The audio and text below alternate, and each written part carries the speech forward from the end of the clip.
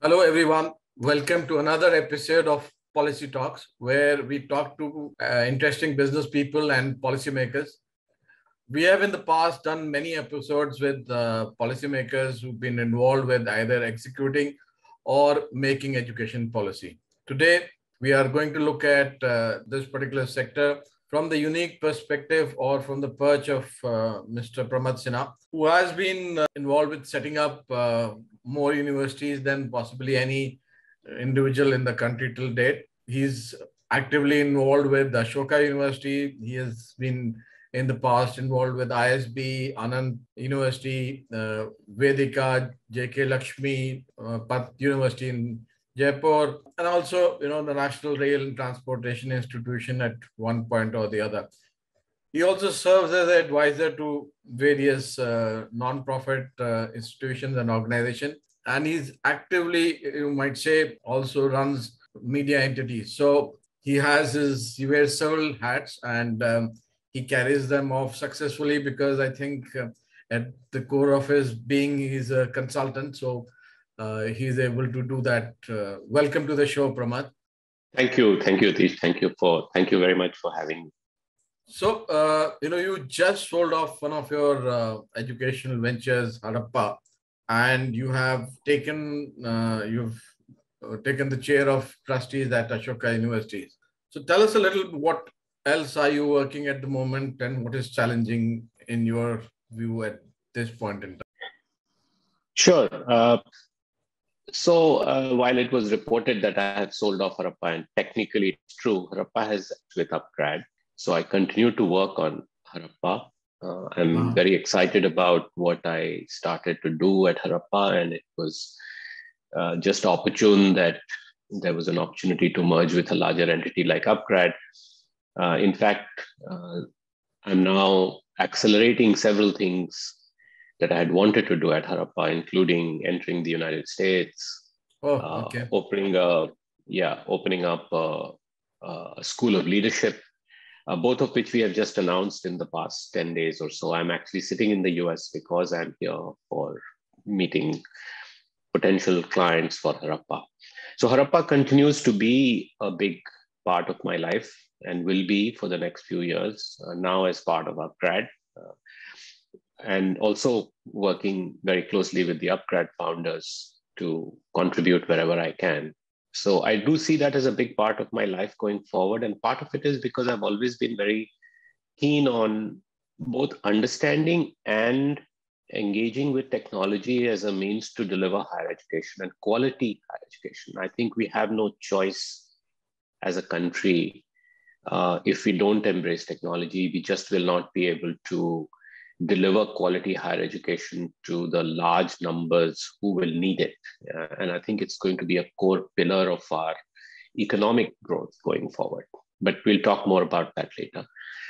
I continue to be very involved in both Ashoka, where I think I spend a lot of my time also, as well as to some extent ISB. These are two institutions amongst the many that you mentioned that are very close to my heart, but also ones that I've helped build from the ground up. And in that sense, I'm truly a founder in both these with many others. So I do see that as a major responsibility, but also I'm very excited by the fact that we can actually take both these institutions to truly world-class levels. I think they are already world-class, but I think in terms of their reputation as the top institutions out of India, there's a lot more we can do. And so that's what I want to devote a lot of my time to. So basically Harappa and then Ashoka and ISB, which were the two institutions that I founded earlier. So, it's interesting that you talk about technology and using technology, and you're working actively in Harappa, which is a technology platform to deliver soft skills. And that's very interesting and fascinating at several levels. But I mean, fundamentally, if you look at the structure of education, or especially higher education in the country, and you have your feet also in an old school structure of, brick and mortar, which is Ashoka and ISB. and you have one foot in a technology-based platform. And these two worlds are basically diverging quite actively in that sense. I mean, you know these stats as well as anybody else. You know, there is a school of thought which says that, you know, higher education in the brick and mortar world in India particularly, and of course, you can argue for the rest of the world separately. I mean, we have 677 odd in, you know, universities. We have 37,000 odd colleges. We have, you know, more than enough smaller educational institution in that sense. But higher education in these brick and mortar institution is collapsed or is collapsing, depends upon who you ask. But fundamentally, they are not producing students who are either employable or who can be employed. You know, the statistics tell a very, you might say, dreary story about the higher education institution in the country. So the question is, do you think that, you know, you spend almost now, I think, close to 2008 onwards, you've been on the higher education side. Do you think that these islands of excellence that you're building in Ashoka and ISB and several other is capable of solving the problem at scale that the country faces? So there are several questions in your question and several answers in there also. I think the two have to coexist, Yatish. There is no doubt in my mind that we have to do both. And that in essence picks up on your last point, that these islands of excellence, and even if we vastly expand the brick and mortar part, my belief is that it will never quite be able to bridge the gap that we see today. Because building that many classrooms and finding that many teachers, which is the current education model across the world, which is the prevalent model that has been around for the last almost 2000 years. The scale at which we have to do it in our country in particular, let's not go elsewhere for a minute, but just focus on India, with 25 million kids being born every year. And I don't know, about half of those or a third of those graduating from school every year, many of them aspiring for a higher education. We are just not geared up for the numbers. The government, as you know, has said that they would like to double GER to about 50% by 2040. Now, I think that GER is still modest for a country of our maturity. Most countries are at 60, 70% GER, but be that as it may, even getting to 50% GER or the higher number is going to be a huge challenge in the old brick and mortar model. And that's where my belief is that you will need to leverage and add the technology-based delivered education to whatever is created in the brick and mortar side, because the brick and mortar side will just not be enough. So you will need both. Now, on the technology side, I personally believe that if done right, and this is where I think there's a huge opportunity for India as a country and Indian entities and universities, we can really innovate in delivering only high quality education using technology. Because technology enables you to do that. You can take one course on one subject and make it really high quality and offer it to everyone. There is no variability by location or by teacher. And I can talk more about why I believe that, but I think the advent of online digital learning is as fundamental and as profound as the use of textbooks from 700 years ago when the printing press was invented, and how that spread education around the world. So remember that. Do you think that, I mean, the online digital learning model in whatever form, I mean, whether it exists as a free form in a Khan Academic or it exists in a Harappa form or a Udemy form or, you know, any of these Baiju form, is actually able to address the 25 million population set with skills that are needed by them? Yes. Or is there on skills, On skills, it's the best thing to use, right? I mean, that is why you see the growth of these online education companies in the higher. I mean, if you look at UpGrad's growth, it's really because it's very focused on the skills that are in demand. So for skilling, this model is already proven, right? And in fact, you're going to, as you know, the world is changing so fast that you are going to need to unlearn and relearn skills throughout your life now. Yeah. So how do you do that? Because you can't keep going back to the brick and mortar campus each time, taking time off from work, or even if you part-time, it's very tough to do that. So the online world has already arrived. Young people today are already taking a data science course and seeing a section of the society, Pramath. I mean, I know there are people who are taking data science courses. I mean, I have taken data science course. My children would take data science course. But if I go, a few income levels down, both the access and the pricing do not allow you to take a data science course. So, that is the base. So we are looking at that base. We are not looking at the top of the pyramid where, access is not an issue. Pricing is not an issue. Totally agree with where we are right now. Right now, you're at the top of the pyramid. Yeah. Even so, I would say that a lot more people are able to access than they would have been able to access brick and mortar, because the cost of what you're able to get online is much lower. Now, your point is, how do we cater to the masses? And I think that is a much larger question which we can talk about. I think public education also has to embrace technology in the same way as some of the more commercial ventures have. We haven't yet seen the advent of technology in a material way in the non-profit and the public education world, right? Right now, what you have seen is, and it happens with every innovation, what you've seen is companies that are for profit. And so they have to obviously price things at a certain level. They have to make profits. Yeah. But what I'm talking about is not the commercialization of it, but more about the fundamental use of the technology. So let's discuss that part of it, the public technology part of it, which would enable education at scale. And the whole world of digital public goods, which has been created very well in the non-profit world, and it's being used by at least the Indian government very actively to deliver services. Is there a role for digital public technology to deliver education at scale in India? And if so, what would be the structure and framework of that? So I don't have all the answers. While you've called me into a policy podcast, I've always stayed away from policy. My way of contributing is to set up institutions by example.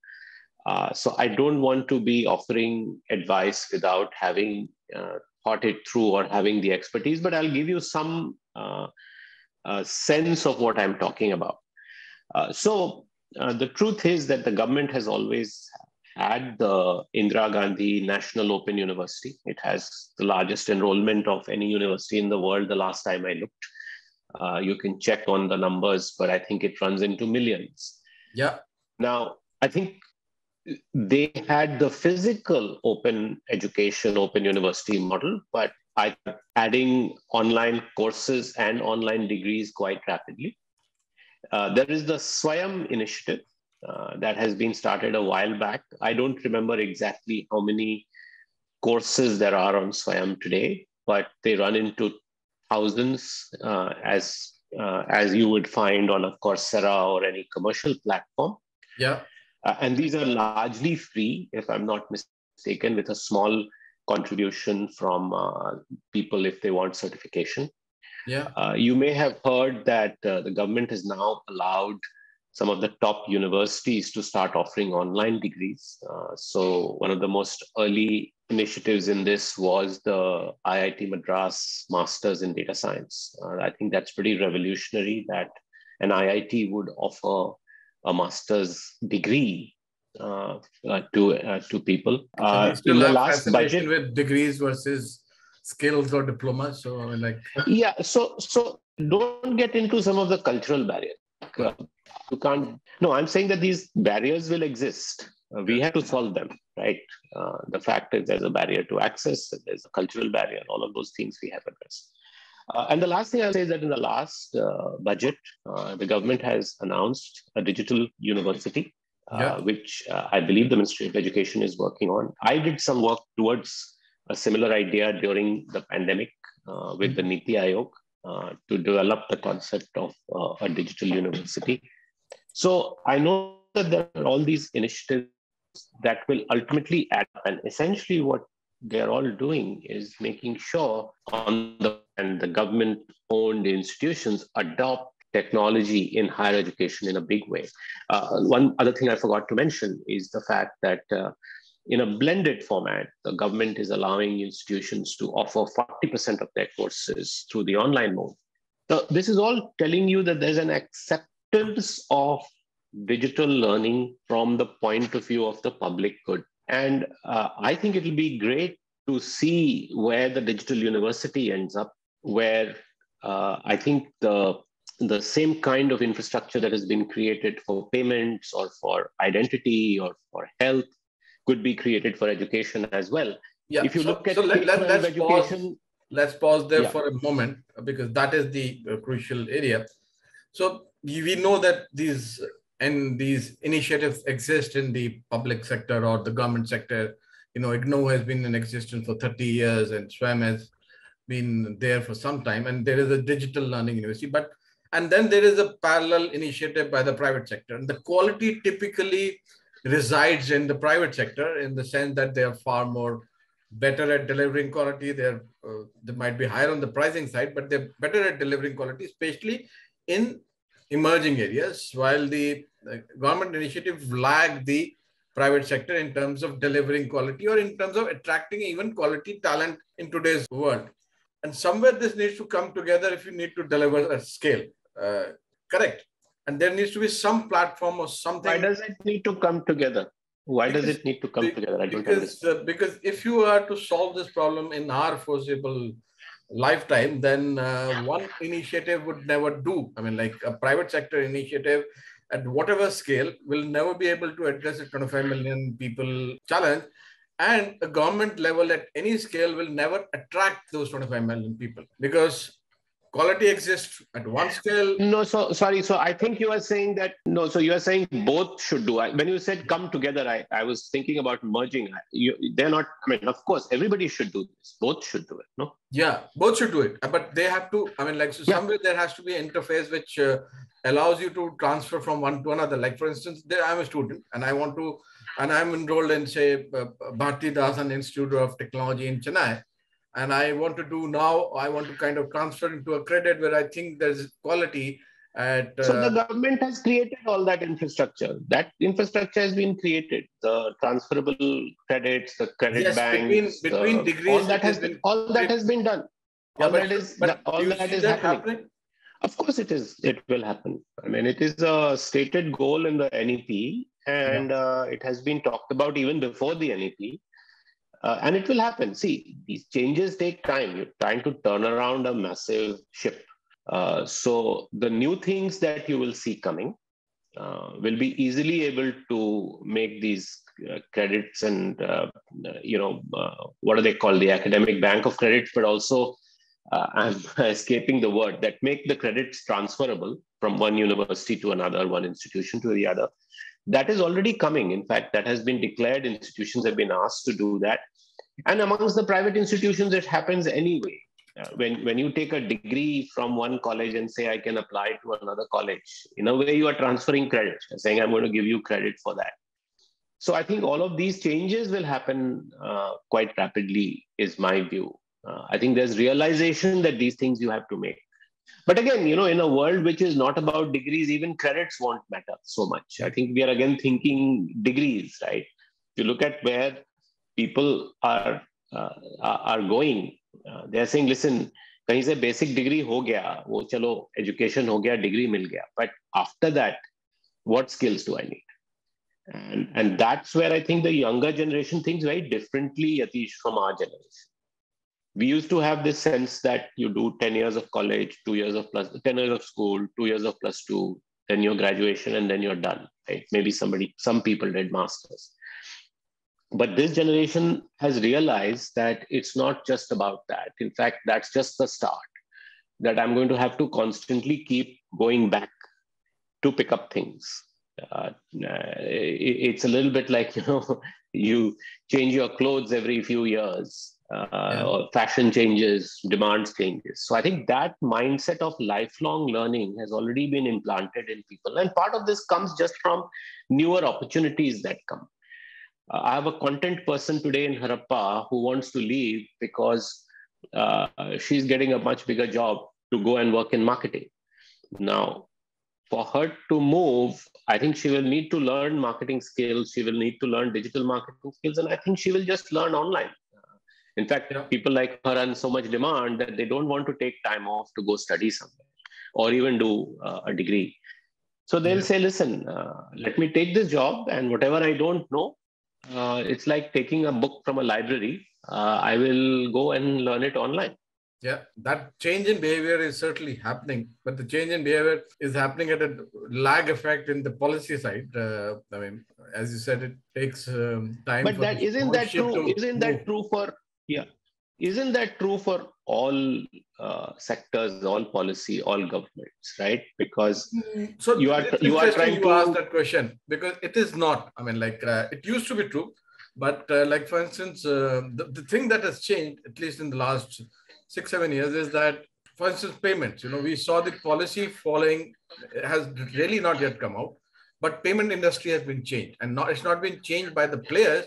It's been changed by the regulator. Similarly, in telecom, we've seen India moving differently on both the policy and the auction. The policy draft has come out now, but the 5G auction has already happened, and people are, have launched services. So you've lost me on this. Yeah. So you've lost me on this one. I don't know where the policy is and where the state of the art is.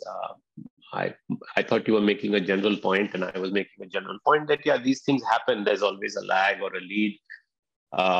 Maybe by creating the digital university, I know that the government for itself is doing a lot of things, that what the work that the Capability Building Commission is doing.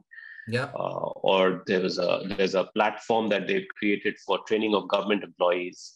I forget the name now, but MITI, headed by Abhishek Singh. This was the old iGot platform, which is now transforming into a skilling platform for government employees. I see these as massive. I see this as, and I think that it's the intent is very clear, and I think it has to be seen as really forward thinking. Now, of course, with all of these things, the proof comes down to implementation. And I think this is also a lot about behavior change, mind you. We were talking a lot about the younger generation, but getting people in our generation, or somewhat younger people to us, we are about to transition out of the workforce. But the next generation, I think getting them to adopt these technologies, to learn online, is tough. It's not easy. People are not used to sitting at a computer and learning. So these are all challenges that will have to be addressed as we go forward. So when you look at, from your perch at Ashoka, from when you started and now that you are, I think you'll become a multidisciplinary university in that sense, and I think the same will happen to ISB if it has aspiration of being a university. And most universities in the private sector would be in that frame of mind, that especially the technology run or the liberal arts or one course or one degree offering institutions, that how do they become multidisciplinary universities? What is the challenge you see within the university or within the university ecosystem to become a multidisciplinary institution? Well, I think the big issue is finding faculty everywhere. I think the model that you need people who are trained academics to come and teach, which I believe you do in disciplines to a large extent, requires us to have high quality academically trained people. And that is in massive scarcity around the world, but particularly so in India. So now if you want everyone to become multidisciplinary, by the way, which I think is the right way to go, I think the biggest challenge is going to be finding faculty. I think somewhat of a second challenge is going to be, you see, Atish, it's not just about creating multiple disciplines, but it's also about getting them to truly interact with each other so that the student gets the benefit of the multiple disciplines. Yeah. So that the student gets a truly interdisciplinary experience rather than a multidisciplinary experience. And I think that's the big mindset shift which is required. And for that, existing faculty and existing administrators will have to change their mindset. Because what is happening is that traditional disciplines, the boundaries between them are getting blurred, or rather, people are, if you want to solve a real world problem, then you have to use multiple disciplines to solve the problem. So if you really want university educated people to solve the world's problems or real problems, yes, that's very they need to understand that, just by doing a BSc in biology or even a BA in history, pure history, I'm not going to be so relevant. Yeah. That biology person needs to understand today data analysis, because bio has become all about data. Needs to understand anthropology or environment, because climate is driving a lot of what is happening in biology and health, right? The way the world's climate changes are happening. Similarly, a history person too is trying to analyze texts using computers, data, and looking at data. So I think the melding of different disciplines is the reason why we use the word multidisciplinary in our NEP and so on. It's that sense. Yes, to build a full university and to roll out multiple disciplines, but getting people to collaborate and to break down these typical department or discipline boundaries is going to be really the key to capture the full benefit of multidisciplinary institution. So how easy or how difficult this is in an academic setup, which is hierarchical by definition and fiefdom oriented by culture, in the sense that I had the physics department, I had the chemistry department, and you're saying that institutions now need to think interdisciplinary, not just from a structural point of view, but even the faculty and the students have to think interdisciplinary. How easy or how difficult is this problem to solve? In existing institutions, Yatish, it is difficult because any traditional institution is always designed around departments, schools. There may be some agglomeration into an institute or a center within a large university, but they tend to be, the primary access is usually the department. Yep. And the department affiliation becomes your primary affiliation. Some cases, like I said, from there it goes to school, but it's still very hierarchical, and that school becomes an entity in itself within the large institution or university. Getting them to change is difficult, I think. And this is not to say that, this is not to be critical, but the fact that academics are trained to be that way. Yeah. I was a PhD once, and I was trained to be in my discipline. In fact, when I came out, I did a very interdisciplinary PhD 35 years ago, and I was always questioned that which discipline are you? Because I did robotics, and at that time, robotics was not a discipline. It still isn't, because it's by definition, it requires multiple disciplines. So I think that if you have not worked in multidisciplinary areas already as a scientist or as a researcher or an academic or scholar, then it becomes very difficult for you to suddenly now become multidisciplinary. But I think some of the positive ways of doing that are to create interdisciplinary centers which require people to collaborate. Yeah. Go ahead. I was looking at the University of Toronto, for instance. They set up a school of cities, and it's a horizontal school instead of a vertical school. So there's environmental science guys coming in, there is civil engineering guys coming in, there is biology department coming in, there is the agro and forestry guys coming in. And the School of Cities, which actually the dean of the School of Cities is himself a multidisciplinary guy, he does not report to any of these departments. He actually reports to the Board of Trustees of the University of Toronto. Absolutely. Is that Absolutely. the way? Is that the horizontal way to kind of build bridges? Yes, so that's exactly what I was starting to talk about also. The idea of centers of excellence within a university that by definition has a focus area, and that focus area by definition in turn requires expertise from multiple areas. So when you do a center around cities, that's what happens. We have, for example, at Ashoka, a center for climate change and sustainability. Now, 29 faculty are associated with that center from 9 different departments, and they are working on 7 different problems, right? Problems that have to do with the environment, to problems that have to do with health, to problems that have to do with technologies. So I think that is one way that has become quite popular and prevalent, and people are seeing the success of that. Then what you also do is you attract funding and projects to that center, which then creates incentives for faculty to work as part of that center on these projects and for accessing this funding, which then requires them to collaborate and work together with each other. So that's really one way of doing it. So, I mean, if you were to look at priorities, you said faculty acquisition, of course, remained the priority.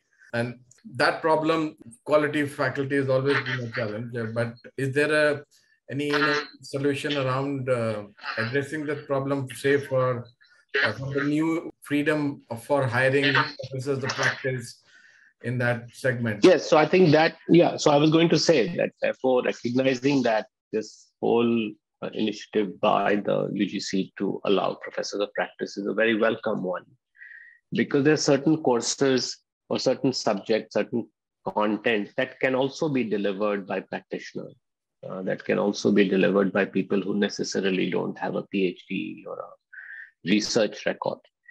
So this allows you to have a healthy mix of people to teach on any program or any course, where you have a bunch of people who are traditional academics, who are scholars, who have done PhDs, and there are others who, by their dint of experience, are also able to bring very valuable knowledge and content and learning for students in the classroom. So if I were to summarize... And then technology-based learning also helps, right? So you add that to the mix also. So that also adds to the need. So if I were to summarize your thinking on this, on new universities or private universities addressing the issue of multidisciplinary or interdisciplinary, 3 things broadly comes in that. They need to create an interdisciplinary center of excellence, which is horizontal in nature, and they need to be more cognizant of technology platforms and professional or professors of practice in building that. Would that, or can you prioritize those things in your work? Yes. So I would say that multidisciplinary centers plus the notion of faculty from unconventional sources, whether they are professional faculty, professionally trained professors of practice, or they are just visiting faculty, or they are online courses, that then can enrich the mix. If you were just to try all of these combinations, then you get this going. Students will naturally want to also do multidisciplinary programs and so on. So I think that's the last piece that the administrators have to address, is how do you create programs that can be truly multidisciplinary and meet student demand. So for example, at Ashoka, we've just launched a course in computer science and philosophy. Now, you may say, why philosophy? But as you can see, in computer science and in data, given even in our own country, there's been so much debate about the ethics of data privacy, of artificial intelligence, and so on. So that's a very interesting discipline that students want to explore. And also is applicable to the real world. I don't know, you've heard the term philosopher engineer, it's been term that's been Yes. used actively to specify that the problem of engineering is no longer, especially in the bits and bytes world, is no longer a problem of programming, but it's a problem of actually thinking at a higher level, thinking at a society or a population level, or thinking even at a global level. And that thinking cannot come from any other discipline but philosophy in that sense, because you're actually addressing core facts and core fundamental first principles in that sense. So just to kind of look at Ashoka University, you're saying that Ashoka University is focusing on a center of excellence here. And so that means going forward, you will be raising... We have multiple centers of excellence. Yeah, we have created multiple centers. Yeah. So is there a center for public policy? Are you raising money for public policy? Not yet. But several of our centers do inform policy, because the approach we have taken is that if you are working on an issue that is a national issue or a public issue, then naturally you will start to inform public policy in that area. So you don't need a center for public policy to do public policy. Absolutely. That's the whole point.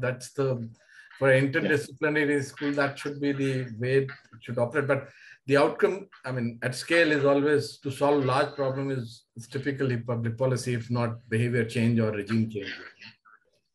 Yeah. So we have a center for, we actually have a very interesting center for behavior change, which deals a lot with public policy, works a lot with the government in helping them fine-tune their programs.